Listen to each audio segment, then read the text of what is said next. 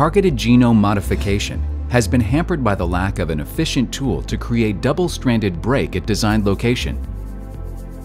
The CRISPR-Cas system is an RNA-guided nuclease system for targeted introduction of double-stranded DNA cleavage.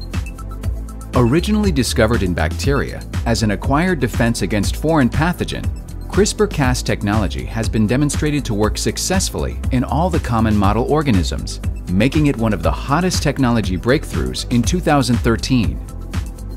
Targeted genomic cleavage requires two key elements: a homing device and an endonuclease.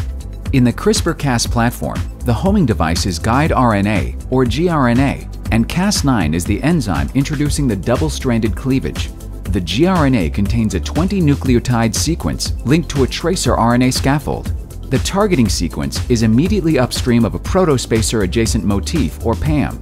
This is sufficient to direct the Cas9 nuclease to the complementary site in the genome and create double-stranded break.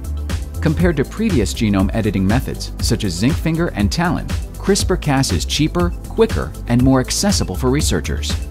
Due to its amazing simplicity, CRISPR-based genome editing can be achieved with a simple transfection. OriGene offers an all-in-one vector pCas guide, engineered with all the essential elements for targeted cleavage. The codon-optimized Cas9 expression, a cloning site for 20-nucleotide target sequence, and a gRNA scaffold downstream of the cloning site to be transcribed into a complete gRNA by a U6 promoter. With a target sequence cloned into this vector, cells transfected with this constructs will express Cas9 nuclease and the guide RNA, which will then lead to sequence-specific double-stranded break in the genome. Other vector variations are also available to provide added convenience, such as GFP for transfection monitoring or lenti backbone for viral delivery. For researchers who perform mRNA microinjection or mRNA transfection, a T7-driven expression vector is available. With the CRISPR-Cas system, genome editing is now smooth sailing.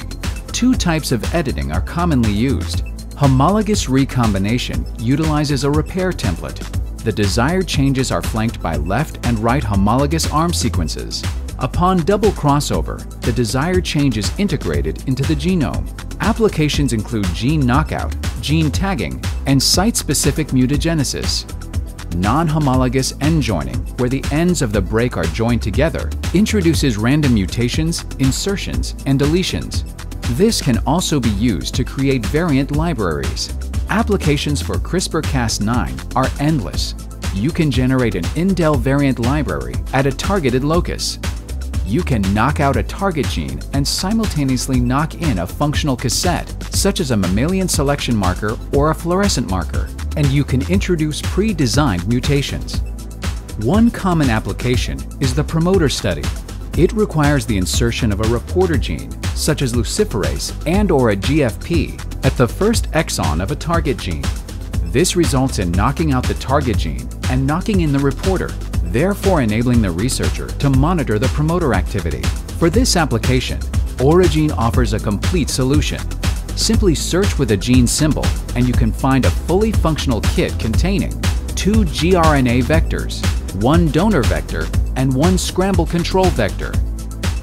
Another common application is the safe harbor insertion of transgenes. Compared to other transgene insertion methods, this method provides total control for insertion site, orientation, as well as for copy number. A ready-to-use kit for this application is coming soon from OriGene as well. OriGene brings you a complete CRISPR-Cas solution that is simple and easy to use. To learn more, please visit the OriGene website.